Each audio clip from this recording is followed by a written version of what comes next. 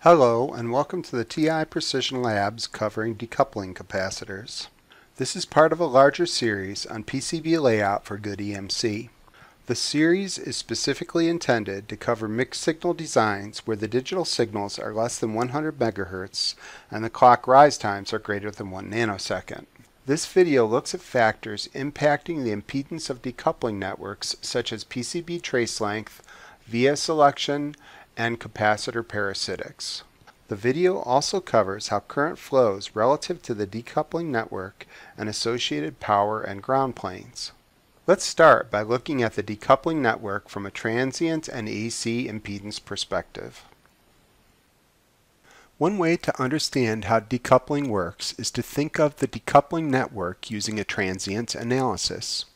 The decoupling network has bulk and local decoupling capacitors. Local decoupling capacitors provide high-frequency transient current for device power supplies as needed. The instantaneous supply currents on digital circuits and switching analog circuits can be quite high. To provide this transient current, the path connecting the local decoupling capacitor to the power and ground pin of a device needs to have the lowest possible inductance.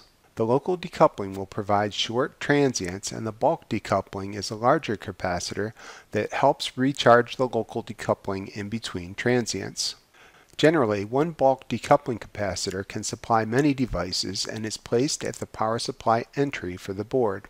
Normally, the bulk decoupling capacitance is sized at least 10 times the sum of all the local decoupling capacitors.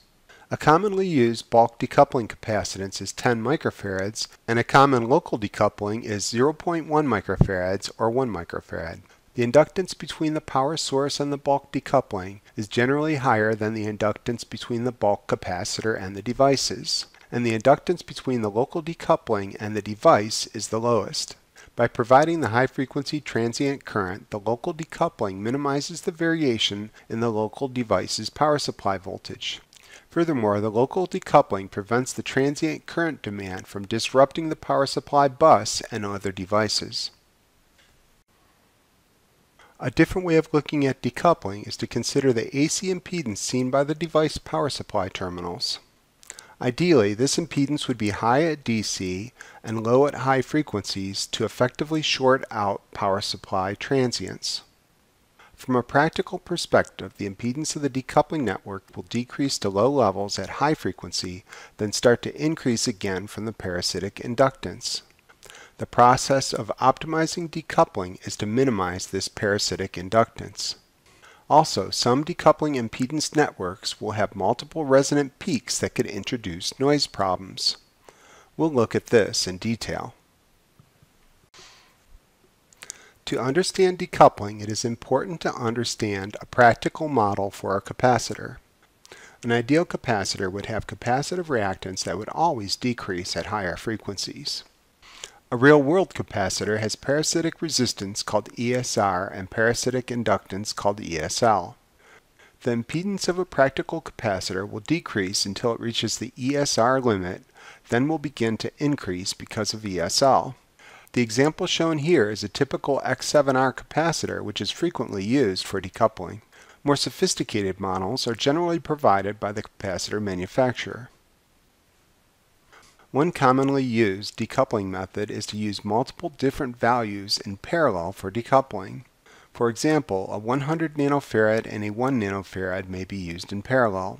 The idea is that the smaller capacitor will have a lower ESL and will provide a lower impedance at high frequencies. The idea was probably correct years ago when through-hole components were popular, but modern surface mount capacitors have similar ESL for different capacitance values.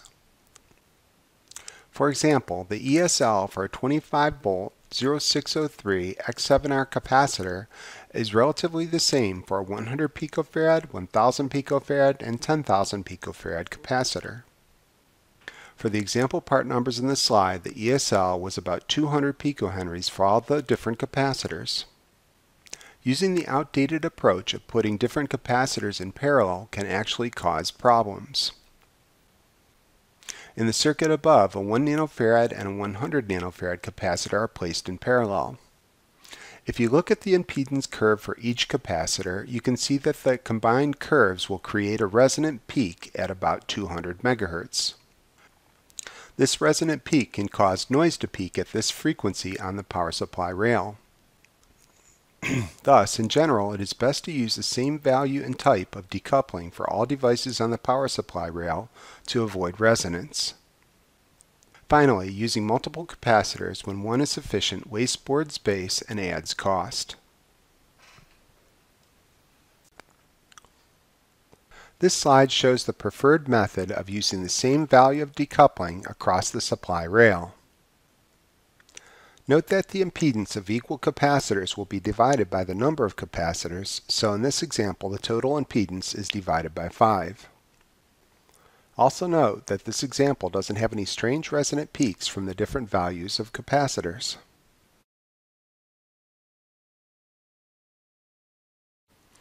This slide shows decoupling from a practical perspective. Note that the capacitor, traces, and via all have inductance. In most designs, the ground and power will be on an internal plane, so the capacitor is connected to power and ground using vias. The capacitor is then connected to the device with a short, thick trace. To minimize the inductance of any via connected to ground, it is useful to have a thin dielectric between the signal layer and ground. Also, using multiple vias will reduce the inductance further. One question you may ask is, how does the inductance of the via and trace compare to the ESL of the decoupling capacitor?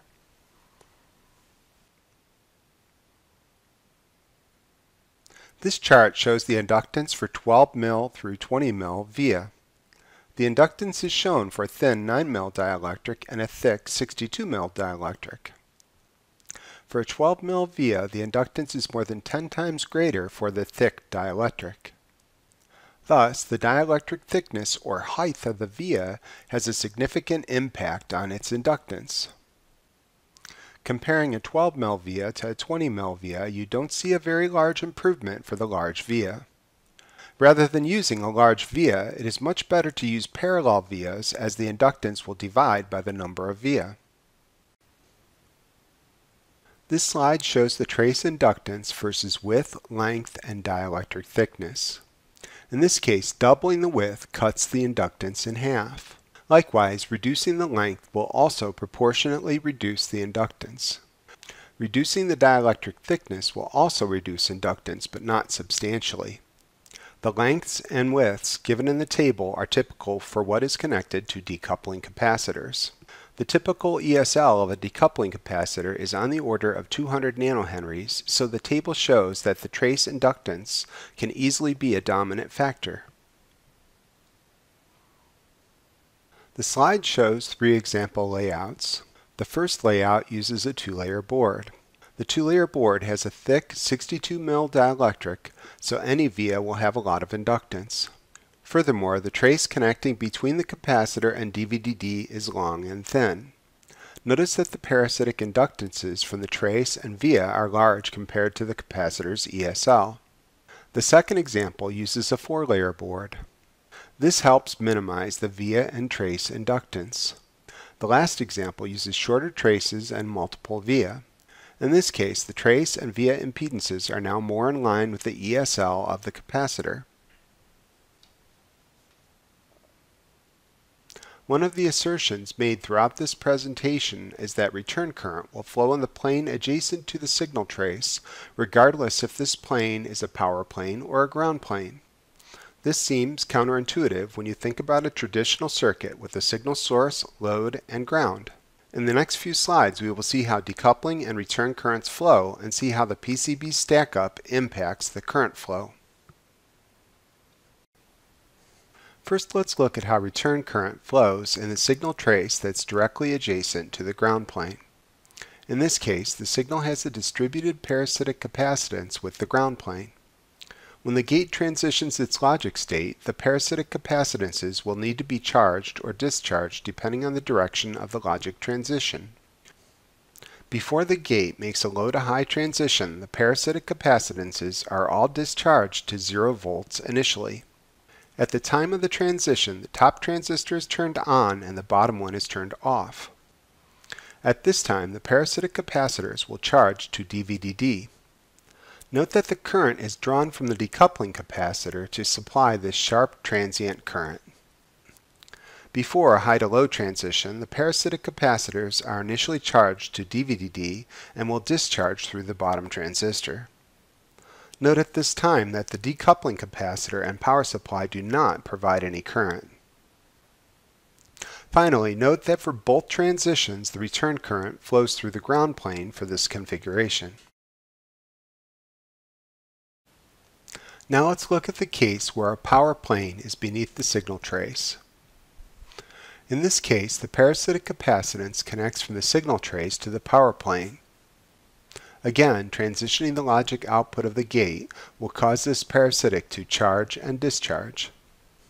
When transitioning from low to high, the parasitic capacitors are initially charged to dVdD and need to discharge to 0 volts. This discharge happens when the top transistor turns on. Note that the decoupling capacitor and power supply do not provide any current at this time. When transitioning from a high to low, the capacitor will need to be charged from 0 volts to dVdD. In this case, the decoupling capacitor and dVdD supply will provide the current needed to charge the parasitic capacitance. Notice for this example, the return current flows in the power plane. The key points of the last two slides is to show that the decoupling only provides current on one of the logic transitions, and also to show how return current can flow through a power plane. Now let's look at how much current is drawn during a logic transition. The schematic shown here shows the current flow for a low to high transition where the signal trace is above an adjacent ground plane. The CMOS gate needs to provide current to charge up the parasitic capacitors connected from the signal trace to ground. The amount of current required relates to the size of the parasitic capacitor. The size of the capacitor relates to the PCB trace dimensions. Long traces will have large parasitic capacitances. A typical trace capacitance for a medium trace is 10 picofarads. For a 5 nanosecond rise time, the parasitic capacitance will need to be fully charged in the 5 nanoseconds. Current is defined as the change in charge over time, and the charge is defined as C times V. So the average current is C times V over time. For this example, 10 picofarads times 5 volts divided by 5 nanoseconds gives an average current of 10 milliamps during the transient event. The peak current can be estimated as 2 times the average current by assuming the transient has the wave shape of an isosceles triangle. In this case, the peak current is approximately 20 milliamps. The overall average current during the period of the square wave can be determined by dividing the charge by the entire period of the square wave. In this case, the waveform period is 20 nanoseconds and the average current across the period is calculated as 3 milliamps. For proper decoupling, consider that the 3 milliamp average current is provided by the bulk capacitor over the 20 nanosecond period, and the 20 milliamp peak current is provided by the local decoupling during the 5 nanosecond transient. Note that doing the same calculation for a 2 nanosecond rise time causes the peak current to increase to 50 milliamps, but the average current in the period is still 3 milliamps. This slide reiterates that the large rapid transient current is provided by the local decoupling. Proper layout with wide traces and multiple via provide a low inductance connection between the local decoupling and the device power supply.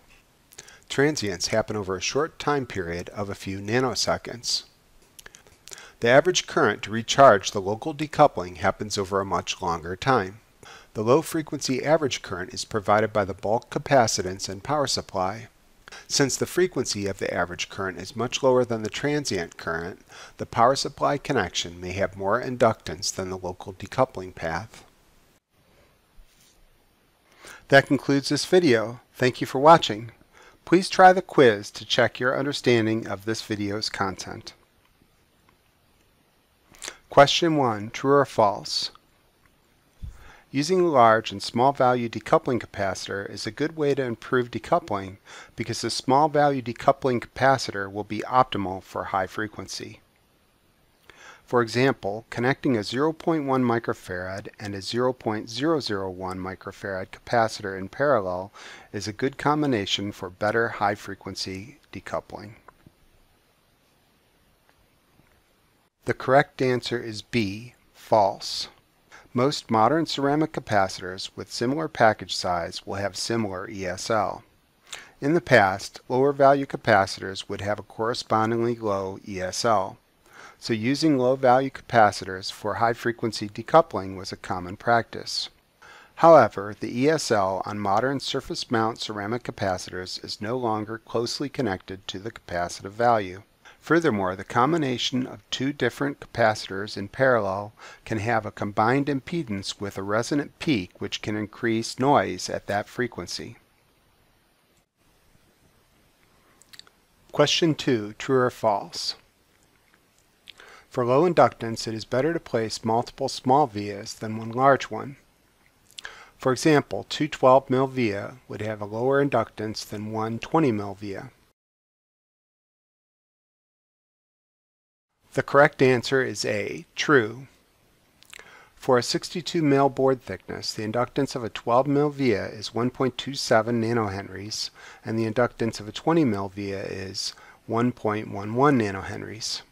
Placing two 12 mil via in parallel cuts the inductance in half from 1.27 nanohenries to 0.64 nanohenries. Question 3, true or false? The thickness of the dielectric between the decoupling capacitor and the ground plane will impact the decoupling effectiveness. The correct answer is A, true. A thin board means that the via length is short and low inductance. This will reduce the impedance of the decoupling network and make it more effective. Question 4, true or false? For the layout below, when the signal is being transmitted from the CMOS output to the input, the return current will flow in the ground plane. The correct answer is B, false. The return current will always flow in the plane adjacent to the trace. In this example, the power plane is adjacent to the signal trace, so the return current will flow in the power plane. That's all for today's video. Thanks for watching.